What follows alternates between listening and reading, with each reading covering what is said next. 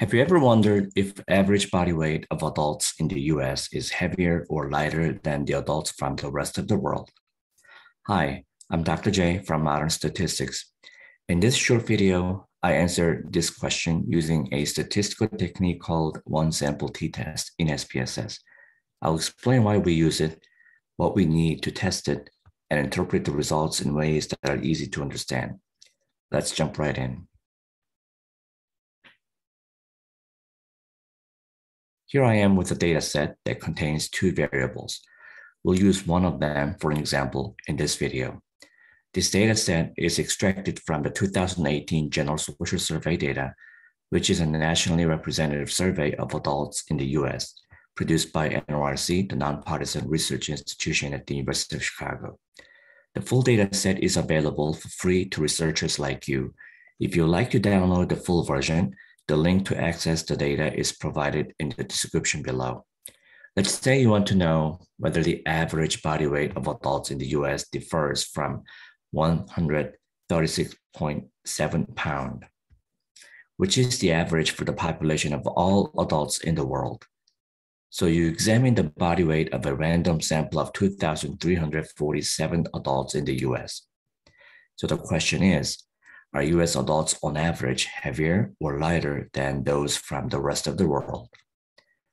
For the one sample t-test, what we need is one continuous variable, and in our case, that would be the weight variable, which contains the measurement of body weight for each individual who participated in the survey.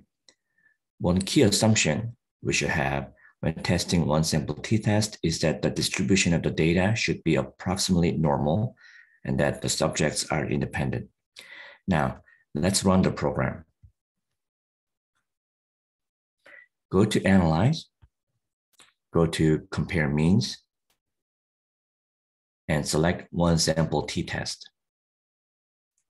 Now, to test the null hypothesis that a random sample of adults comes from a population with an average body weight of 136.7 pounds, we move our variable weight to the box under test variable, like so.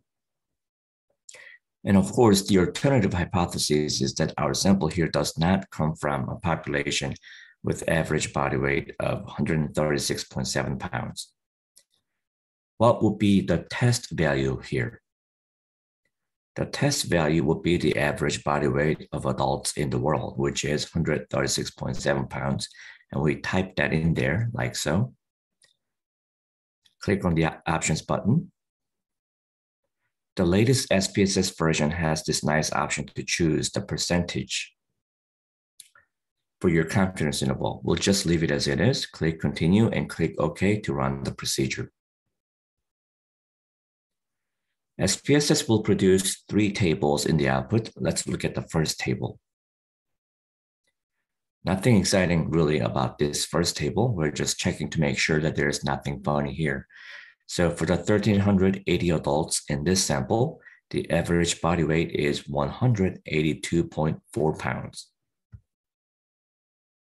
with a sample standard deviation of 45.487. So the 1,380 respondents were on average heavier than the average adult body weight for the world. But we know that the sample mean right here is subject to random sampling variability. In other words, even if the sample is selected from a population in which the normal body weight for adult is 136.7 pounds, we would not expect our sample to have an observed body weight of exactly 136.7 pounds because samples from the same population, they do vary. So we have the mean and the standard deviation and standard error of the mean. The standard error of the mean right here is calculated by dividing the sample standard deviation 45.487 by the square root of the sample size, which gives us 1.224, the standard error of the mean, which quantifies how much, on average, sample means in a random sample of this size deviate from the population mean. So with this standard error of the mean, we can now estimate the number of standard errors our mean 182.42 is from the assumed value of the population mean if the null hypothesis is true with the t-statistic, which Spss calculates for us here at 37.336. Just to make sure you know where this t-statistic comes from, this t-statistic is derived by subtracting the population mean, which is 136.7 pounds, from 182 pounds, and divide the total by the standard error of the mean, 1.224. Now, let me remind you that we're conducting a two-tailed, in other words, non-directional hypothesis test here. So the null hypothesis is that the world average adult body weight is 136.7, and the alternative hypothesis would be that the world average adult body weight is not 136.7. Now, the p-value displayed under two-sided p is less than the minimum alpha threshold of 0.05. Now, remember that the alpha is the probability of obtaining a false positive with the statistical test, which means the probability of rejecting a null hypothesis when the null hypothesis is actually true. In our findings here, Spss is telling us that the p-value for a two-tailed test of the null hypothesis that the population mean being 136.7 is less than 0.001. In plain English, it means that there is less than 0.1% possibility that we could observe a t-statistic this large as a result of some random luck if null hypothesis is true. So to tell it like it is, there's no way in hell this happened by an accident. The mean difference based on the sample is approximately 45 pounds. But how precise is this point estimate really? I'm an advocate of reporting confidence interval whenever and wherever possible. It simply provides more information about the possible range of values of the population mean than does a hypothesis test. So we look at the 95% confidence interval of the difference.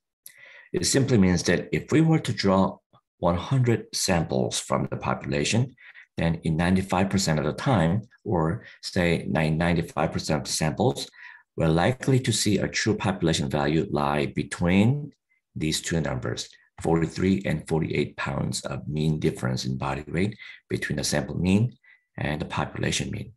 Now, if you're like me, you might not be satisfied just yet. Why? Well, hypothesis testing such as this only identifies whether an effect exists in a population. When we decide to reject the null hypothesis, as we do in this example, we conclude that an effect does exist in the population. However, hypothesis testing does not tell us how large or medium or how small the effect really is. So what do? We compute effect size, which gives an estimate of the size of an effect in the population. So let's look at the last table in the output. Effect size calculation was previously not available in Spss, so we had to compute various effect sizes by hand. The latest version of Spss now offers these options. Now, one of the most commonly used effect size estimate is the estimated Coherency. It's relatively easy to calculate the point estimate for Coherency. The formula is sample mean minus population mean divided by sample standard deviation.